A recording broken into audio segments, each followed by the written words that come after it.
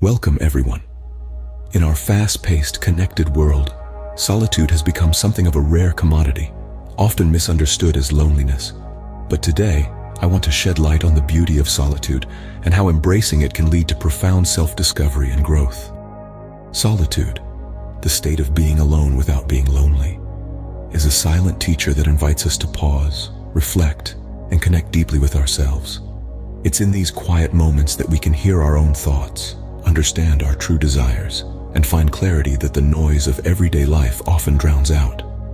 Think of solitude as a sanctuary, a sacred space where you can retreat from the external world to explore the vastness of your internal world. It's here, in the silence, that you can meet your most authentic self, undisturbed by the opinions and expectations of others. In solitude, we find the freedom to explore our passions, to engage in activities that bring us joy and fulfillment without the need for validation. It's a time to replenish our energy, to recharge our spirits, and to nurture our inner peace. Moreover, solitude nurtures creativity. It gives our minds the space to wander, to dream, and to conceive ideas that the hustle and bustle of daily life might never allow to surface.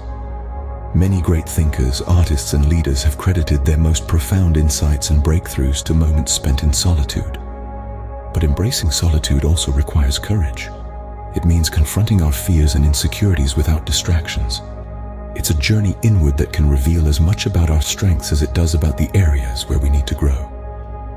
So I encourage you to seek out solitude. Start small.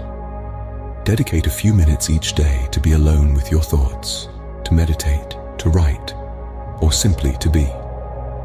Over time, you may find that these moments of solitude become the highlights of your day, offering clarity, inspiration, and peace. In closing, remember that solitude is not about isolation. It's about making a deliberate choice to pause, reflect, and grow. It's about appreciating the beauty of being alone with oneself and finding joy and serenity in that experience.